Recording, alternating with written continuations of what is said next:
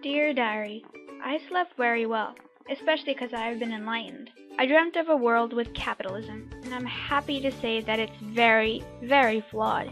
I'm embarrassed that Adam Smith's work is popular today. I mean, he should be so ashamed of himself. I dreamt about wages and competition, which are huge problems in capitalism. Wages cause an unhealthy amount of competition among laborers. No matter how hard a laborer works to improve his social status in a capitalist society, he will be oppressed by the rich. Even if he does gain wealth, he will be considered a man with the new money, money earned rather than inherited like old money, and still be looked down upon to some extent.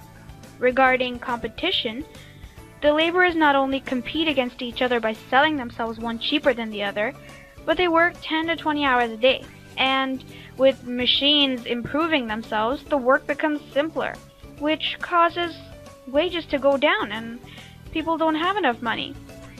I dream of an ideal society where everyone is in perfect harmony with each other. There is no competition. Rather, everyone shares everything they have gained. My ideal points to the idea that in the end, communist society would be so perfect that there would be no need for a government, or even a currency system, and competition among laborers. Well, that's it for now. I'm off for my morning jog. Hope I don't meet any weird people.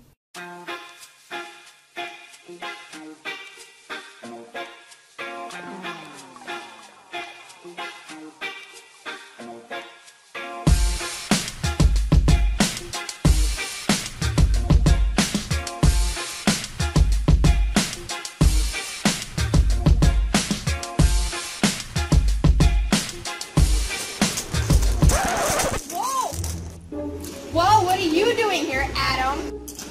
Carl, this is my trail. I jog here every day. Oh, I didn't know this was a trail for washed out economists. Hey, are we gonna have a problem here? You want a piece of it? Yeah, where are we gonna have this fight, huh? Hey, Carl, why don't we discuss this like mature adults? My mommy keep making some hot chocolate. Why don't we go inside and discuss this? Alrighty then, you lead the way.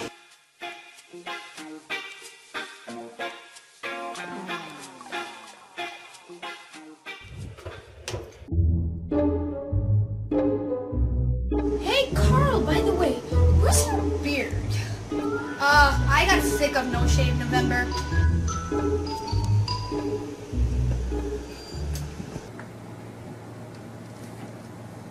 Alrighty, Adam, let's discuss this. Bring it on, Carl.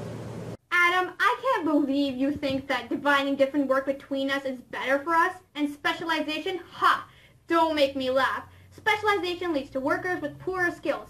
I mean, a capitalist pin maker wouldn't even be able to survive without his business. He has no other alternative because that's all he can do. Excuse me, ma'am. I'm sorry, but your business is not doing well. Pins made by machines are a lot cheaper, so I am closing down your shop. No, please, I can't leave. I only have one skill. I only specialize in pin making. I don't have any other skills. I can't do anything else. Get out of here, now!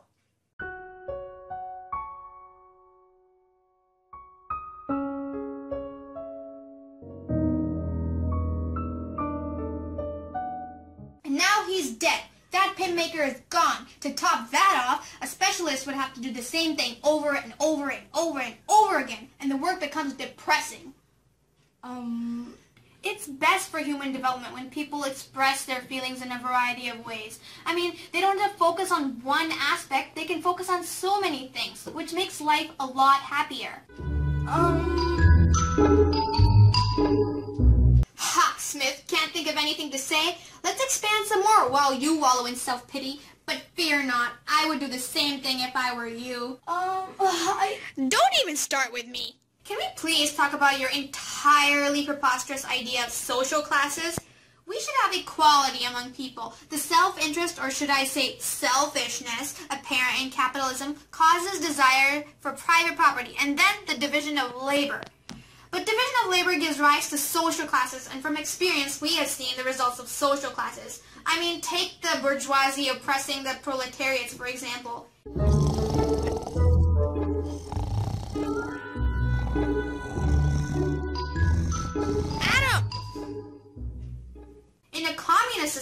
like the one I believe in, the division of labor would be destroyed altogether. Everyone would contribute to helping everyone. Everyone would be equal. And with everyone doing a fair amount of work, everyone will have happiness because everyone's helping each other. In a classless society, human needs rather than profit would be the motive for production.